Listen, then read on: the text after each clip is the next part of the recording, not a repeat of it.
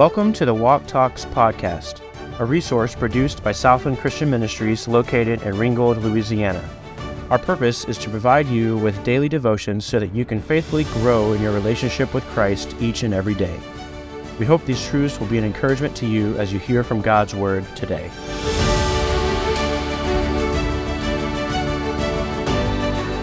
Hey, welcome back to Walk Talks. We're glad that you are joining us once again today. I hope your day has been fantastic.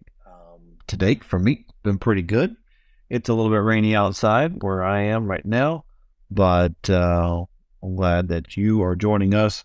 Hope that today's lesson is a blessing to you. So let's jump right in. So we've talked about what does it mean to trust the Lord.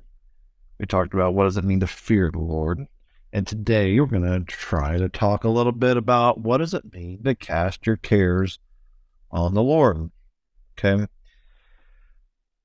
Each of us in our own life, we like to hang on to things, whether it be troubles, whether it be bitterness, whether it be, just something difficult that has happened to us. We like to hang on to it.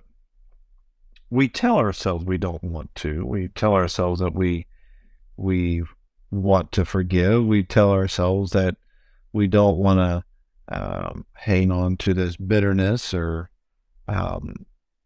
this anxiety that we're feeling, but oftentimes our actions prove to be different because we use it a little bit as a crutch sometimes that I may be struggling or maybe worried about this and I use that as an excuse to not do some things that maybe I should do. But let's talk about how we can cast our cares on the Lord. Philippians chapter 4, last semester or last year, we kind of talked through Philippians 4 verse 8, but the preliminary to these verses is Philippians 4 through 7 here. It says, rejoice in the Lord always, and again I say rejoice. Let your moderation be known unto all men, the Lord is at hand.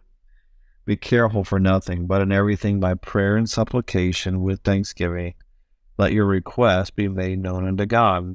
And the peace of God, which passeth all understanding, shall keep your hearts and minds through Christ Jesus.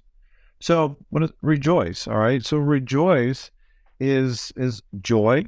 What he's saying here is, when he says, again I say rejoice, what Paul is saying here, in a sense, is, look, I'm going to keep telling you, rejoice. Rejoice.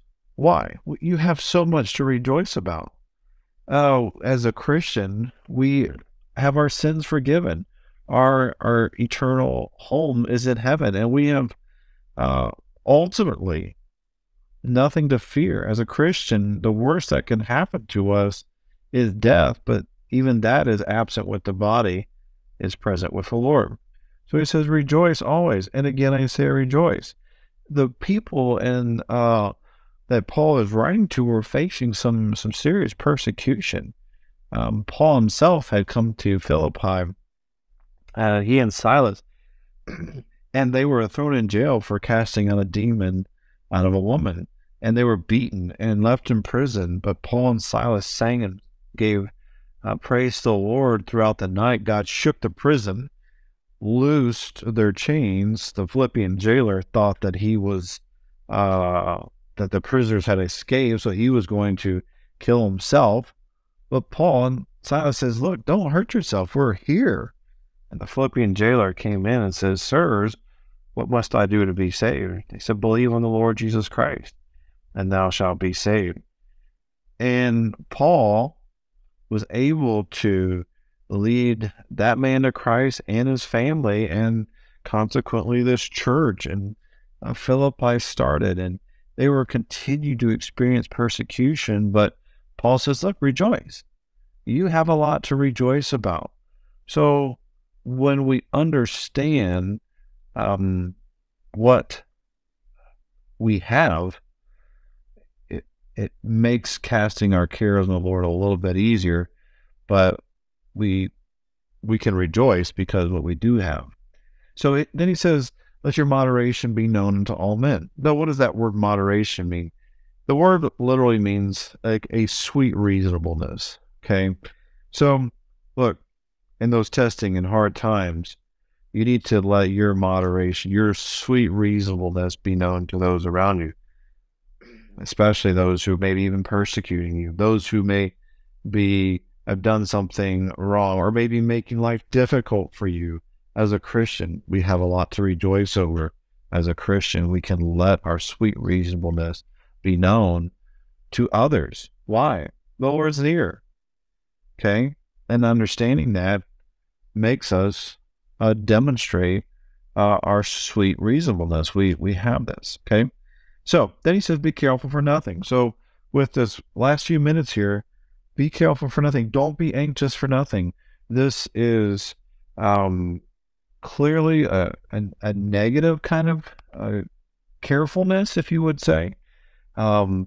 This is anxiety. This is worry.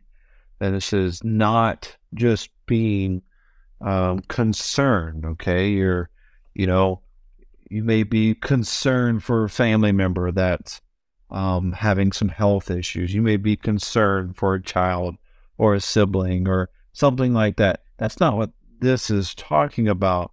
This is that care, that concern that's gone beyond just mere concern. And how we can know that it's gone from a legit concern to a worry or anxiety is when it steals our joy and our peace. If something is stealing your joy and your peace, it's no longer a normal care, it's an anxiety.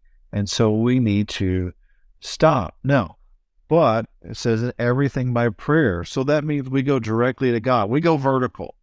In other words, when we have problems, we have cares, even the cares that are not yet worries, we take them right to the Lord because we know that's what that means. And it says in supplication. This word supplication has to do with helplessness. We come to God with an attitude of, I can't do it, you can. And then it says with thanksgiving. That's that you can part. Like, I've come to God realizing that I can't do anything, but understanding that He can. Therefore, I come to Him with this attitude of, Lord, you can do this. Thank you. I know you can. Let your request be made known unto God. In other words, it's the concept of itemizing your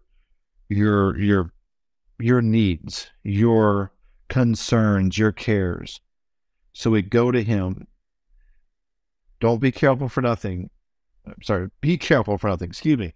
Go to God first in humility and helplessness with supplication, right? With thanksgiving. God is the one who can do everything, and we praise Him and thank Him for it. Okay? Then I let Him know my request. And the peace of God, which passes all understanding, shall keep your hearts. So when that happens, when we truly give that to the Lord, the peace of God comes in and it passes all understanding. Like, this is something that even in troublesome times, we can live a life that is not filled with worry and anxiety because we know that God's got it.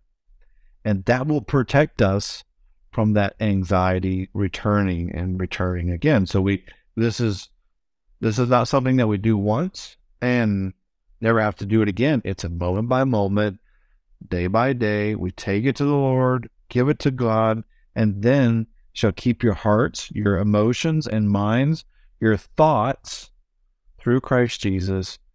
Therefore, right after that, that's what he says. Finally, brethren, whatsoever things are true, honest, just, pure, lovely, good report.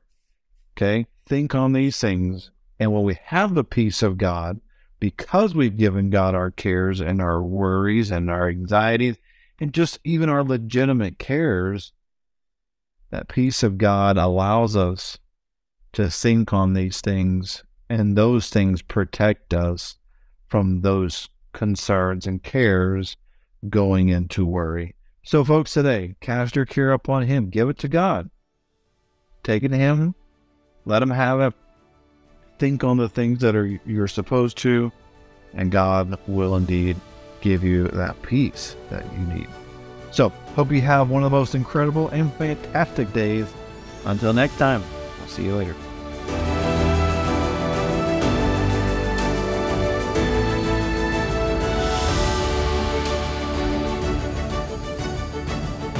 Thanks for listening to the Walk Talks podcast. We trust that what you've heard today has challenged your walk with God. It is our prayer that through this podcast, every listener would strive to become more like Christ and faithfully live for Him each and every day. Join us next time, and God bless.